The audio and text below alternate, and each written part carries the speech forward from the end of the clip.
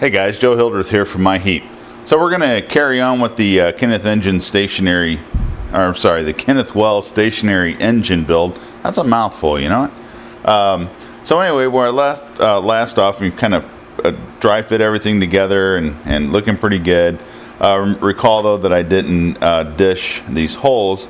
I had to make a tool. So this is the tool that I made for it, and basically it's just a receiver here and a peg, and then there's a radius here, and then this is the sample I done. I guess you could tell that, but basically, you know, you'll put that through the hole, drive it down, and then that'll form the radius. So we want to form the radiuses on the insides, or on the Firebox door. That's next, and then the Firebox is done. Other than obviously I need to paint the end plates, and I need to make smaller nuts, but we talked about that. So I need to pull this apart, and then I'll get the camera set up and we'll dish these holes, and then we'll move on to the next part, which should be the boiler. So I'll catch you here in just a minute when I get set up. Okay, I have the Firebox sides removed. I still got to clean up the die, and this one here still has the plastic protection coating on it. Basically, I filed a couple flats on this here so it could be mounted in the vise. And we're just going to poke our tool down through here and set it in, and we're just going to drive this home.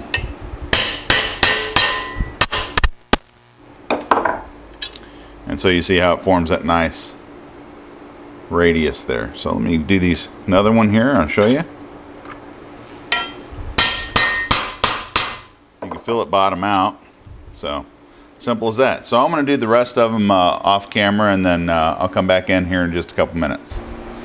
Okay, so both Firebox sides you know, have dished holes now. Looks a lot better. Of course, these need to be cleaned. Still got you know, layout die or Sharpie mark on the inside. The tool actually worked pretty good. I did have to grind a radius cutter. That's why I didn't finish it on the last video in order to make this. See if I can get in here. I guess you could see the radius there. Worked out pretty good. It did slip in the vise, put a couple burrs on there. I'll have to knock those off before I put them in the box in case I might want to use this again. So that was a handy tool, and it's a good little technique to know. So I'm really pleased with that. So that pretty much concludes everything that we had to do with the Firebox. So it can go on in the box of parts. And then the next thing that we have to do is the boiler. So I've thought about this for a bit and asked questions and whatnot. So I've made a tool. Let me see if I can find my bits and pieces. I have a couple pieces of copper here that I've cut out from the actually it was a piece of this tubing that I had. You know, I just split it and flattened it out and cut my discs out. So I have my my boiler shell, the tube, and I got my end pieces. Now the end pieces have to be formed into some cup shape that will get silver soldered into the ends of the tube. And then there's some 1/8 inch pipe, copper pipe that supply the steam to the engine, and then one as an exhaust.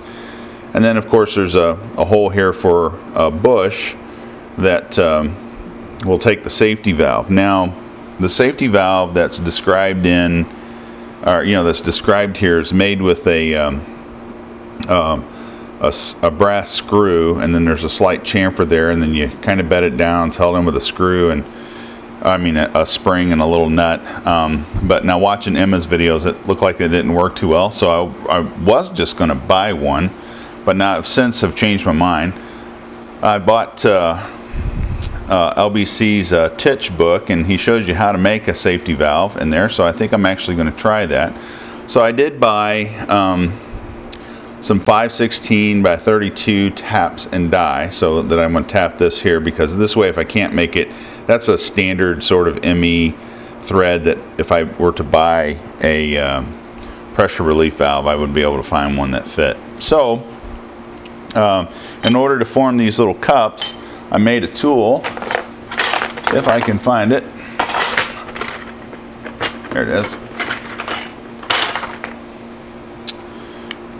To to form the end pieces around. Now these were a couple practice with some scraps. Obviously it's scrap because it's got solder on there, soft solder that you can't get off. And then I was able to use this to pressure turn this, turn it down, but we'll get to that in a minute. So these I've already annealed, so they're soft. So let me get set up in the vise, and let's start forming some boiler ends. So I'll catch you here in just a minute. Okay, so the only thing I really done here is I took my my centering square and found the center of the disc, and then I marked I don't know if it shows up.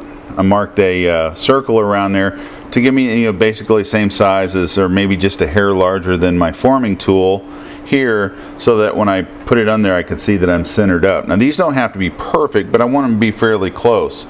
So now I did do a couple samples, so maybe I shouldn't be as nervous about this as I appear to be, but so really all we have to do is got this clamped in here, and we're going to start forming this around.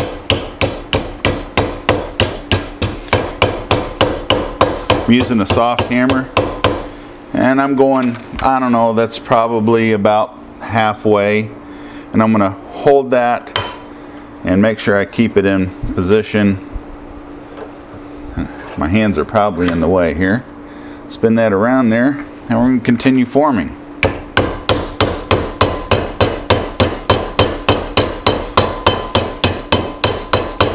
Now I'm trying to do a glancing blow, so I roll it over this radius edge that I got on here. Now the radius edge, of course, obviously don't want any sharp corners, and to get it to pull down tight to the form tool, or to the form. So like I said, I'm new at this. You know, Mr. Factotum, he's doing an engine build of a meter maid, which is or maybe it's a modified meter maid. I don't remember, but it's an 06. I think he's doing an 062 version of the Sweet Pea. And you know, he claims he's a beginner, but now you want to see a real boiler being built, you need to check him out. All right, so now as we work this, the copper is going to get hard, okay, and you run risks of splitting or cracking the copper. So that's as far as I'm going to go with this round. I'm going to pause the camera, and I'm going to beat this other one down, and then we're going to anneal them. So I'll bring you back here when I'm ready for that.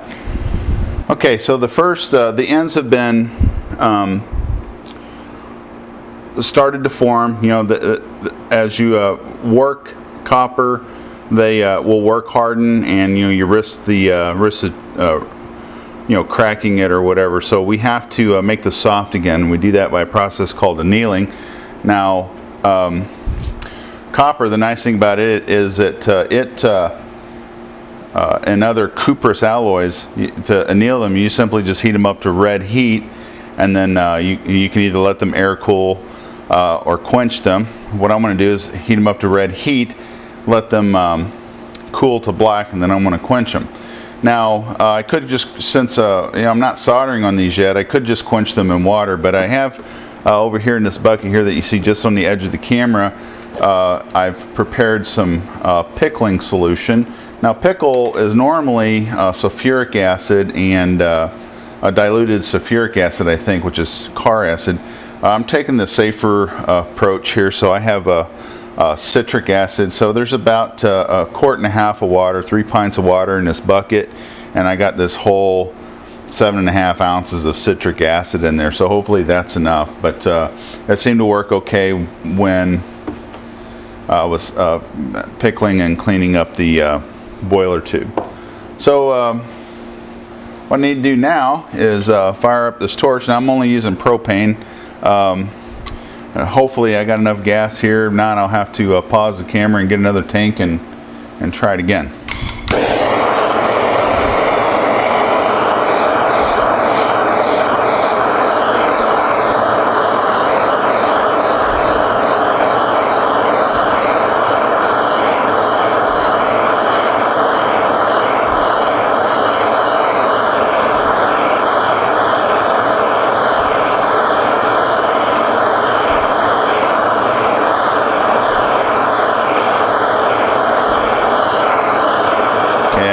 turn red. I don't know how well that's picked up on the camera. But that's up to red heat, so we know that's hot enough. That'll be softened. We'll move over to the next one, and then while that one cools to black, I'm going to drop it in the pickle.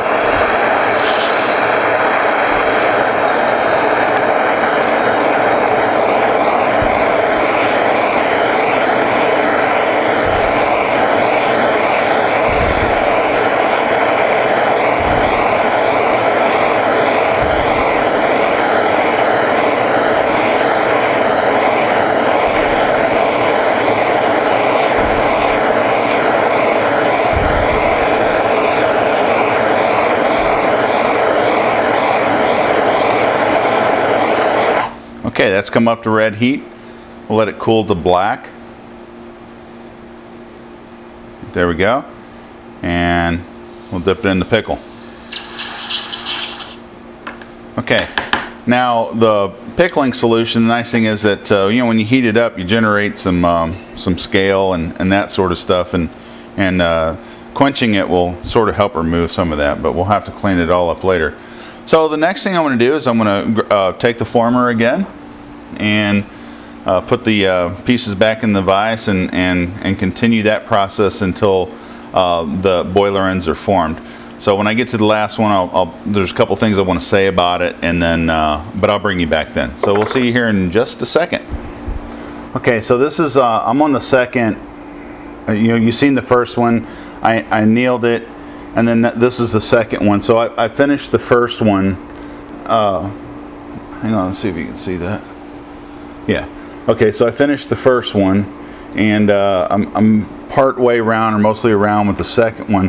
Now the thing that I want to mention here is that my form ID, or the outside diameter of my form, is based on the tube's inner diameter, right, minus twice the thickness of the wall, right?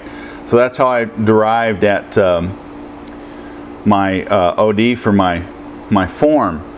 But now one thing I want to point out is that as this copper folds over, it's going from a large area to a smaller area, and the metal has to contract. So when we're done with this, what we'll discover, like with this one here, is that the boiler end cap is just a little bit too large to go in there, right? So what I'll do is we'll go to the lathe, and I'll pressure turn this and skim this until that's the right diameter to go into the tube.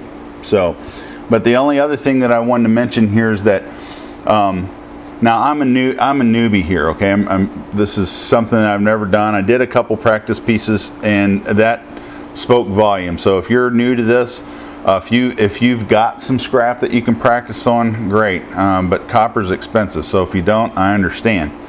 So as we finish up, you notice that when I hit this, I'm hitting a glancing blow. The copper's soft, so I'm using a soft hammer. And the idea here is that I want to get this to lay right down on, tied up against my former.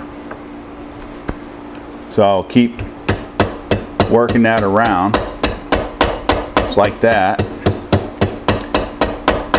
And it doesn't take a lot of pressure, at least for this copper, or for this thickness, to form it. Now the stuff that Mr. Factotum done, you know, on making the, he's making a 5-inch locomotive, so it's, you know, the boiler's much more substantial. This is considered a toy, you know, what he's building as a working engine. So I imagine it was a little tougher to do, and maybe Mr. Factotum can comment on that. So I'm just going to keep going around this like so, really paying attention to where the copper's coming against the former, and to make sure that it's bedded up against there. So when I get these completed, I'll bring you back in, and we'll move on to the next step. Okay, so both boiler end pieces are made. Of course, I need to turn them down a little bit so that they are a proper fit on the tube, in the boiler tube. So as we look at the drawing here, we see that there's an exhaust pipe.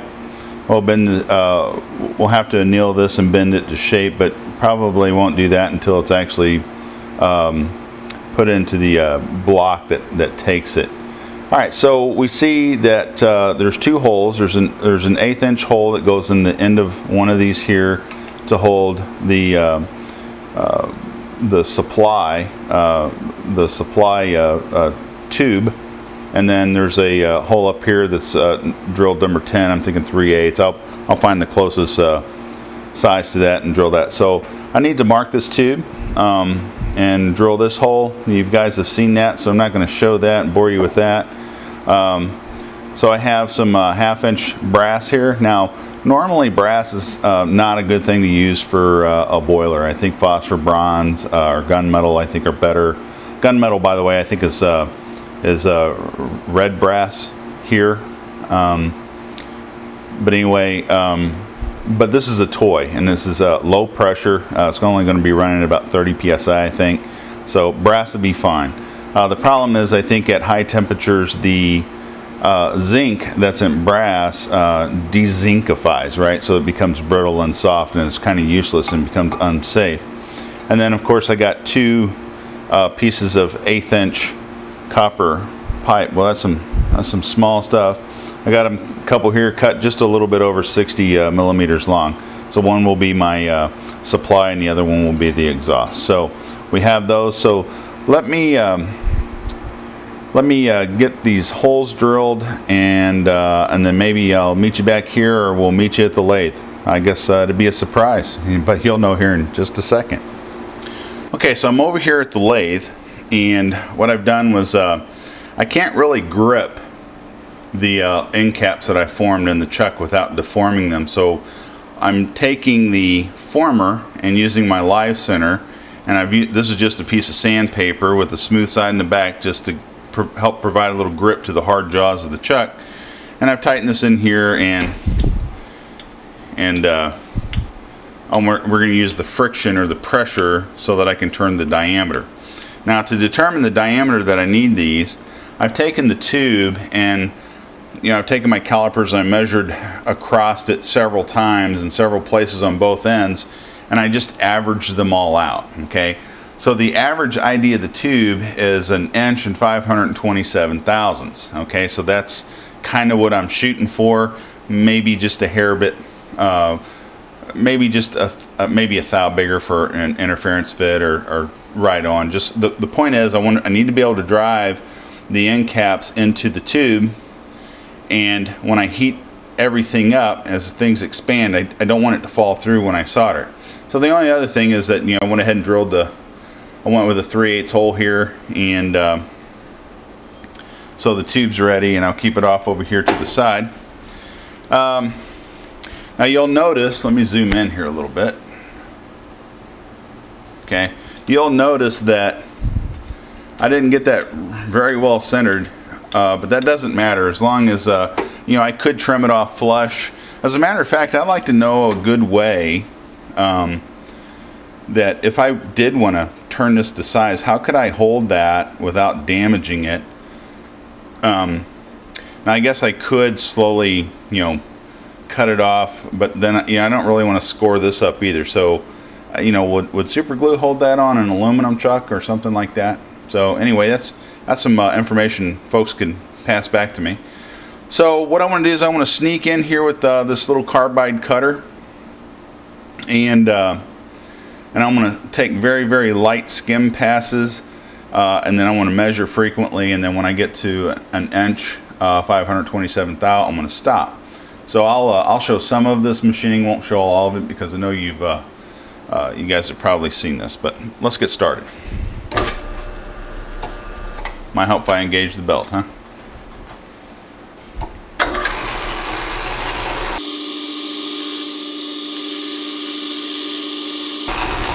Let's take a look and see what we got. Okay, I've not quite cleaned up all the way around it yet, so let me take off just a little bit more.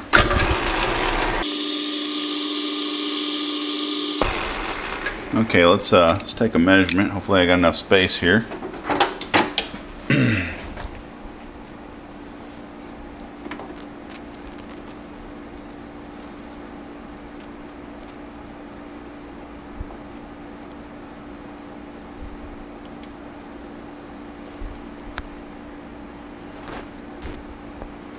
Alright, so I'm at 1 inch 5, about 530. So I can take off about 3 more thou. I guess I'll go ahead and dial that in, or attempt to dial that in.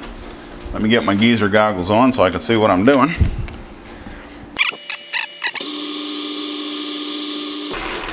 Okay, let me get another measurement.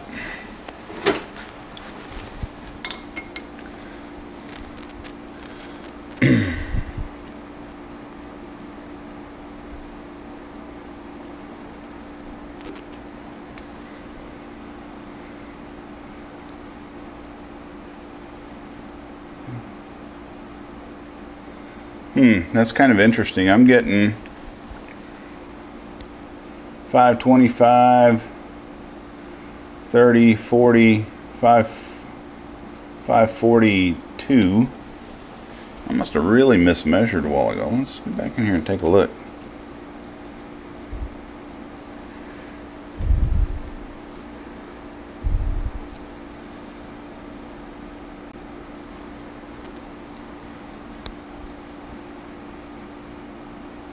$25, $30, yeah, so I still got a few to take off. Okay, well, I'm going to pause the camera, and then I'm going to take this down, and I'll bring in for the last pass. So I'll catch you here in just a minute. Okay, I think I have the last pass. I did try to feed in from this way, but it slipped. You can see it peeled my sandpaper out. So, but anyway, let's see. Let's get another measurement here and see where we're at. I think we're there.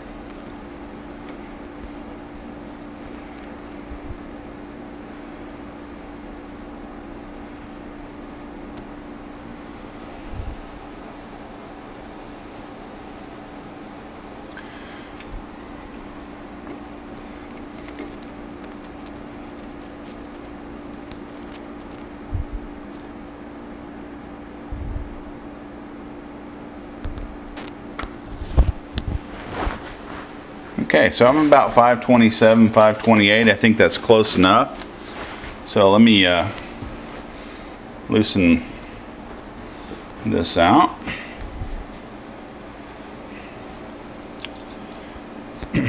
That's stuck in there.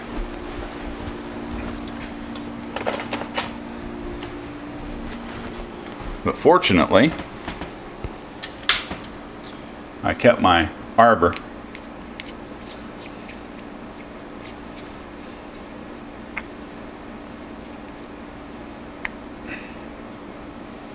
All right. So let me zoom you out so we can see.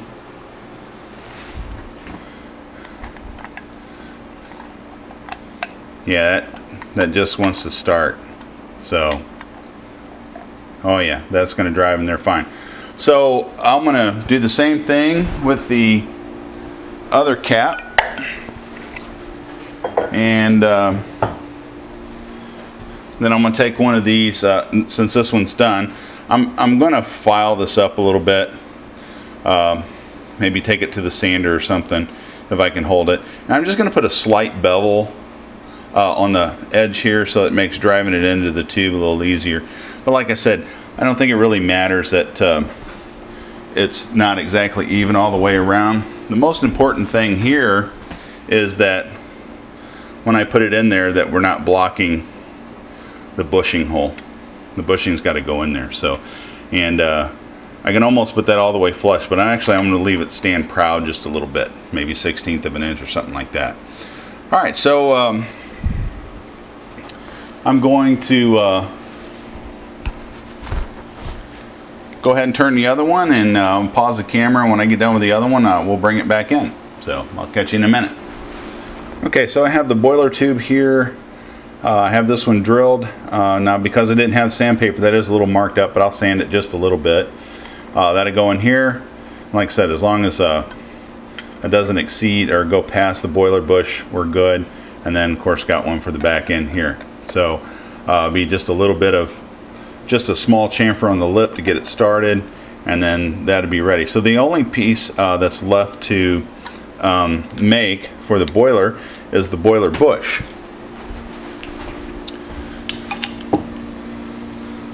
So according to the drawing, the bush is about 13 millimeters tall, made with 1/2 inch diameter brass, and gets a 5/16 by 32 hole tapped all the way through it. And it's got about a 3 millimeter shoulder that's going to got to be the size to fit into the boiler. So the first thing I'm going to do is I'm going to face this off.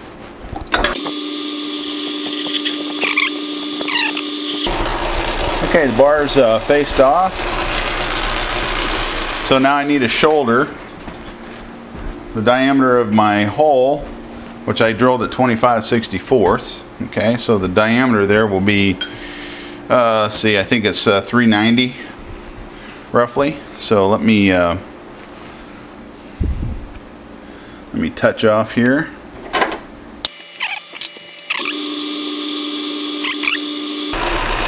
Now this isn't critical, so I'm just going to use a scale.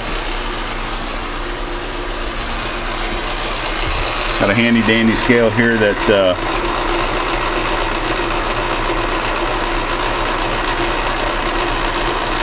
Patrick got for me. Thank you, Patrick. I told you they'd come in handy. Alright, so that's about an 1/8 inch step. And let me get a measurement on here, just to get an idea of where I gotta go.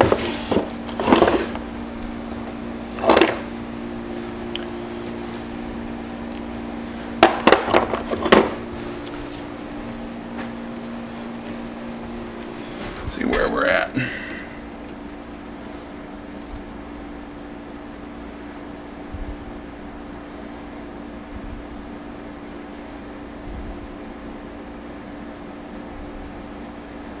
Okay, so we're at 475, 85, 90, okay, about 497. All right, so I'm just going to take cuts here until I'm close.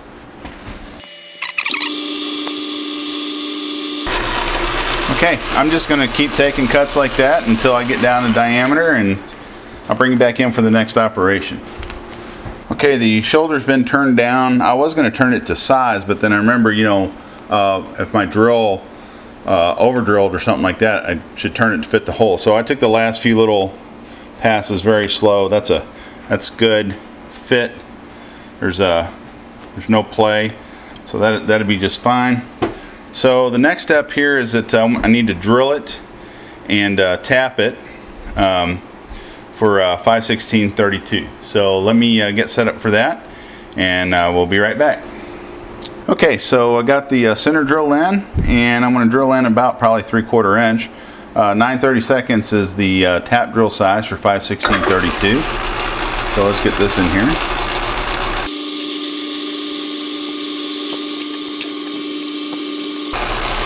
Alright, and because I'm an amateur, I'm just putting a line on the bit about where I want to stop. Of course, this bushing is only a 1/2 inch long. Alright, so I've went in there about 3/4 of an inch deep. Alright, so let me get the tap set up, and I'll be right back here with you. Okay, so I have my spring-loaded tapping tool in here. Let's get that up here and lock the tailstock down, and a little pressure on here, and let's get this tapped.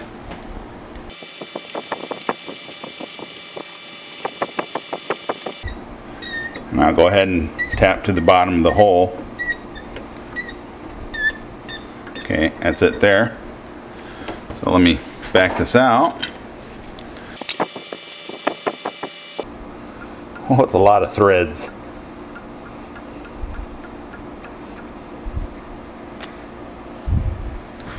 Okay.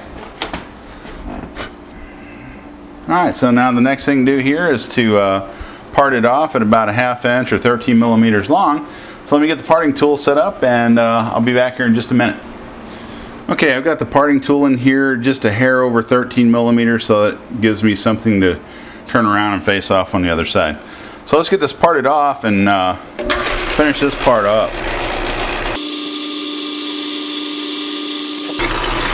That's probably going to be hotter than a pistol. Alright, so that's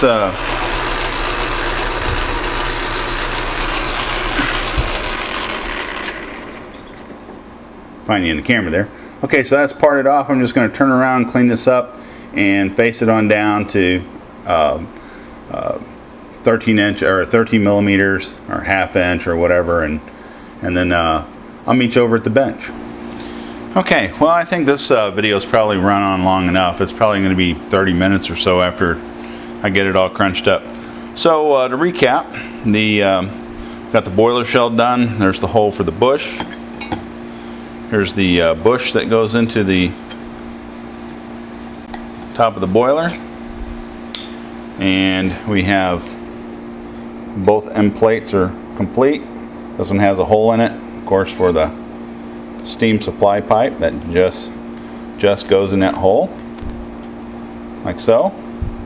Got to go in this end, and of course this on the other end. This will be the exhaust pipe for the. Let me zoom you down here. This will be the exhaust pipe for the engine, and then of course this is the other one that goes back here. So all the boiler components are made. So the next thing to do, of course I haven't made the safety valve yet, that'd be a different video.